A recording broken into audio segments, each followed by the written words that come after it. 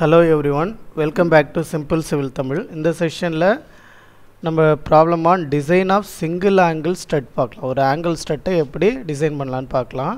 இந்த क्वेश्चन அண்ணா university April May 2022 regulation 2017 லியும் கேட்டிருக்காங்க. So பாருங்க, design a single angle strut connected to the gusseted plate to carry 180 kN factored load. So இது கொடுத்துருக்கிறதே factor load, அதனால் டைரெக்டாக எடுத்துக்கலாம். அப்படி மென்ஷன் பண்ணல அப்படின்னா 1.5 மல்டிப்ளை பண்ணி ஃபேக்டர் லோட கன்வெர்ட் பண்ணிக்கலாம். த லென்த், அதாவது எல்லோட value of the strut between centre to centre connection is 3 metre. ஓகேங்களா? So எல்லோட value 3 metre. இப்போ நம்ம கேஎல் கண்டுபிடிக்கணும் அப்படின்னாவே ஸ்ட்ரட்டுனாவே நம்ம டைரெக்டாக என்ன பண்ணிக்கலாம்னா 0.8ன்னு வேல்யூஸ் எடுத்துக்கலாம். ஓகேவா? அது 8.5 சொல்லுவாங்க, பட் 0.8 எடுத்துக்கலாம். நம்ம கோட் புக்கில் இந்த இடத்துல இருக்க வேல்யூ தான் இந்த 0.8. இந்த கண்டிஷன் தான் எடுத்துக்கணும். 3 ரெஸ்ட்ரெயின்டு ட்ரான்ஸ்லேஷனில் ஃப்ரீயாக இருக்கும், அதை எடுத்துக்கிறோம். ஓகே, அது பார்த்து 0.8. ஸோ அதை நீங்கள் ரெஃபர் பண்ண கூட தேவையில்ல, ஸ்ட்ரட்டுன்னு வந்தாவே 0.8ன்னு வச்சுக்கோங்க. ரைட்டா? ஃபஸ்ட்டு டிசைன் ப்ரொசீஜர் படி assuming the design compressive strength. Angle ஸ்ட்ரட்டுக்கு நான் இன்ட்ரொடக்ஷன் வீடியோலேயே சொல்லியிருப்பேன் 90 Nm/mm² அஸ்யூம் பண்ணிக்கோங்கன்னு. டவுட் இருக்கவங்க இன்ட்ரொடக்ஷன் வீடியோவை பார்த்துட்டு வந்துடுங்க.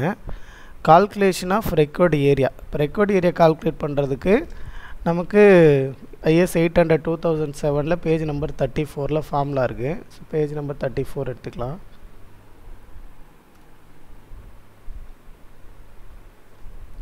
இங்கே இருக்குது PD = AE FCD. இந்த ஃபார்முலா தான், அந்த ஃபார்முலா தான் எடுத்து எழுதியிருக்கேன். இதில் ஏன்றது ஏரியா, தேவையான ஏரியா. FCDன்றது அஸ்யூம் பண்ண கம்ப்ரெசிவ் ஸ்ட்ரென்த்து.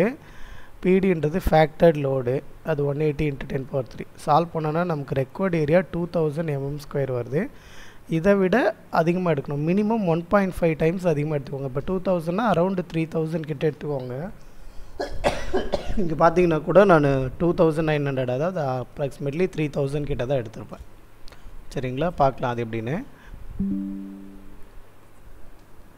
இது பார்த்தீங்கன்னா செலெக்ஷன் ஆஃப் ட்ரையல் செக்ஷன் அடுத்த ஸ்டெப்பு. செலெக்ஷன் ஆஃப் ட்ரையல் செக்ஷனில் steel table SP6 page number 14 இருக்கும். பேஜ் நம்பர் 14 பார்க்கலாம். ஒரு நிமிஷம், ஸ்டீல் டேபிள் தானே எடுக்கணும், இங்கே ஓப்பனில் இருக்குது. பேஜ் நம்பர் 14 எடுத்துக்கலாம். 4 தான் இருக்குது. 14னாக்க அப்ராக்சிமேட்டாக போட்டோன்னா 11, 12, 13, 14. ஓகேங்களா? 14ல் நான் என்ன பண்ணியிருக்கேன், அன்இக்குவல் ஆங்கிள் எடுத்துக்கிறேன். 200/100 × 10 mm நான் அப்ராக்சிமேட்டாக சூஸ் பண்ணுறேன். உங்களுக்கு தேவை இதை விட அதிகமாக ஏரியா இருக்குது ஏதோ ஒரு ஆங்கிள், அதனால் நீங்கள் ஆங்கிள் எது வேணாலும் சூஸ் பண்ணிக்கலாம். அது சாய்ஸ் உங்களோடதை பொறுத்து தான். நான் அன்இக்குவல் ஆங்கிள் எடுத்துக்கிறேன். அன்இக்குவல் ஆங்கிளில் 10 mm திக்னஸ்ஸு. ஸோ இதோட ஏரியா பார்க்கலாம். IS 200/100. ஒரு நிமிஷம், 200/100ல் 10 mm பார்த்தீங்கன்னா 2903 area. So 2903 area. R minimum பார்க்குறோம். இதில் எல்லா டைரெக்ஷனும் பார்க்கணும் ஆங்கிளை பொறுத்த வரைக்கும். ஆங்கிள் பார்த்தோன்னா அடுத்த பேஜில் தான் இருக்குது போல். ஓகே, இங்கே தான் இருக்குது. RXX, RYY, RVU, RVV.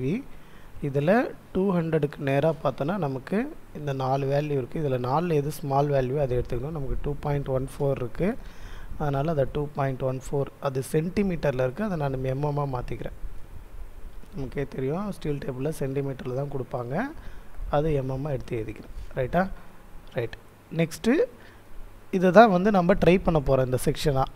இதை கம்ப்ரெசிவ் செக்ஷனாக கொடுத்துட்டோம். இந்த டிசைனை செக் பண்ணணும். இப்போ நம்ம கொடுத்துருக்க செக்ஷன் சேஃபாக இருக்கா இல்லையான்னு. சேஃபாக இருந்ததுன்னா கரெக்டு, இல்லைன்னு அன்சேஃபாக இருந்ததுன்னா செக்ஷனை ரிவைஸ் பண்ணணும். மோஸ்ட்லி சேஃபாக தான் வரும், அதுக்காக தான் ஒரு 1.5 டைம்ஸாவது ஏரியா அதிகமாக எடுக்க சொல்கிறது. பார்க்கலாம். செக்கிங் த டிசைனில் first one slenderness ratio. Table number 11 page number 45 IS 800ல் K value எடுக்கலாம். K வேல்யூ ஃபஸ்ட்டு எக்ஸ்பிளைன் பண்ண 0.8ன்னு. எல்லோட value 3 metre, so 3000. R மினிமமோட value இந்த ஸ்டெப்லேருந்து கண்டுபிடிச்சோம். அதை சப்ஸ்டியூட் பண்ணோன்னா நமக்கு 112.15 வேல்யூ கிடைக்குது. Next buckling class. Buckling class பார்த்தோன்னா page number 44 table number 10 in IS 800 2007. So IS 800ல் page number 44 44 எடுக்கணும். So table number 10 page number 44 வந்துருச்சுங்களா. அதில் ஆங்கிள் செக்ஷன் எங்கே இருக்குது பாருங்கள், இங்கே இருக்குது. ஆங்கிள் செக்ஷனில் எந்த டைரெக்ஷனாக இருந்தாலும் பக்லிங் கிளாஸ் C தான், அதான் கொடுத்துருக்காங்க. ஸோ பக்லிங் கிளாஸ் C தான். அப்போது நான் டைரெக்டாக என்ன பண்ணிக்கிறேன், பக்லிங் கிளாஸ் Cன்னு எடுத்து எழுதிக்கிறேன். அதை பேஸ் பண்ணி நம்ம FCD கால்குலேட் பண்ணோம். பக்லிங் கிளாஸ் CDனாக்கா அப்போ நான் டேபிள் நம்பர் 9ல் சியோட டேபிள் தான் எடுத்துக்கணும். அது பேஜ் நம்பர் 42ல் இருக்குது. ஒரு நிமிஷம், பேஜ் நம்பர் 42 ஓப்பன் பண்ணிக்கலாம்.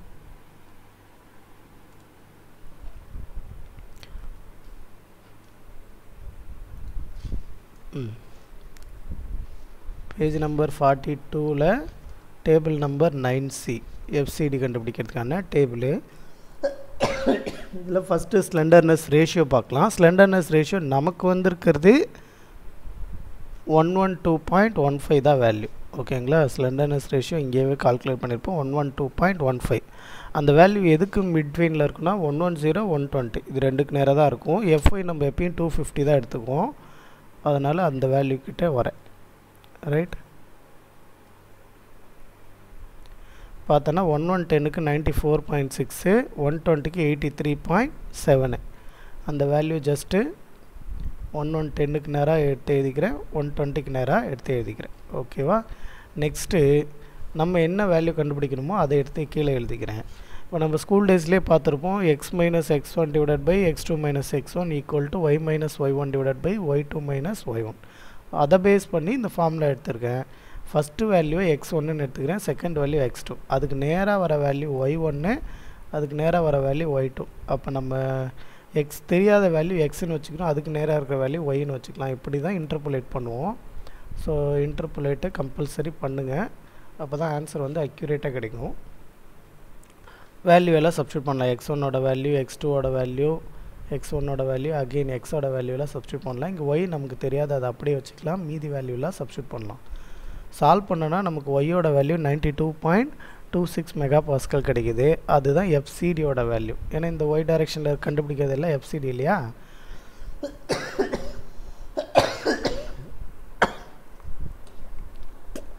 அப்போ FCDயோட வேல்யூ 92.26 கிடச்சிருக்கு, எடுத்து எழுதிக்கலாம். இதை பேஸ் பண்ணி டிசைன் கம்ப்ரசிவ் ஸ்ட்ரென்த்து எழுதலாம். அந்த ஃபார்முலா பேஜ் நம்பர் 34 IS 800ல் இருக்குது. IS 800 ஓப்பன் பண்ணிக்கலாம். பேஜ் நம்பர் 34 ஓப்பன் பண்ணிக்கலாம். இங்கே இருக்குது இல்லையா, இந்த ஃபார்முலா தான். ஒரு நிமிஷம்,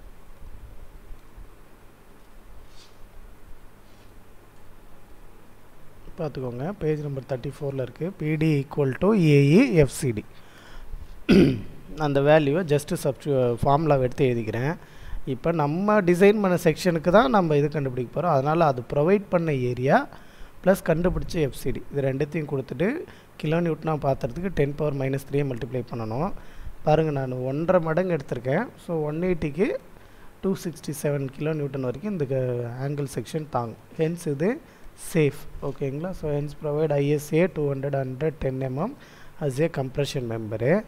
ரைட்டாக ஒருத்தவங்களுக்கு ஒரு ஆன்சர் வரும். எக்ஸாம்பிளாக நீங்கள் பார்த்தீங்கன்னா ஒருத்தர் இதில் இதை விட கம்மி செக்ஷன் எடுக்கலாம், இதை விட ஹையர் செக்ஷன் எடுக்கலாம். நமக்கு தேவை டிசைன் சேஃபாக நம்ம டிசைன் பண்ணணும். முடிஞ்ச அளவு நியர்பை வேல்யூ டிசைன் பண்ணிட்டோன்னா அது எக்கனாமிக்கலாக இருக்கும். பட் எக்ஸாமில் அது ஃபெயிலியர் ஆகிடுச்சுன்னா திரும்ப நம்ம ரீடிசைன் பண்ணோம், டைம் வேஸ்ட் ஆகும்.